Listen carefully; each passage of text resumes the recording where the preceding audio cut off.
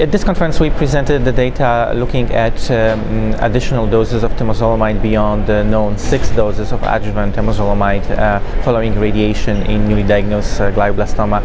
It has been an issue for many years in neuro-oncology practices. It has not really been established what is the optimal duration of treatment with temozolomide for this patient population.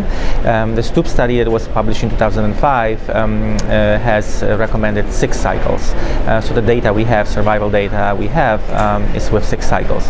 However, given the very favorable profile of this drug in terms of toxicity, many of neuro-oncologists in the US and also in Europe are extending the duration of treatment beyond 6 months, and some of us treat for 12 months, some of us do 18 months or even 24. We never really had a chance to perform a study that would address this question, how much is too much or how much is enough. So I attempted to do this at our institution in a retrospective manner and looking at our patient population. We had almost 100 patients that were treated with temozolomide, and we divided them into groups.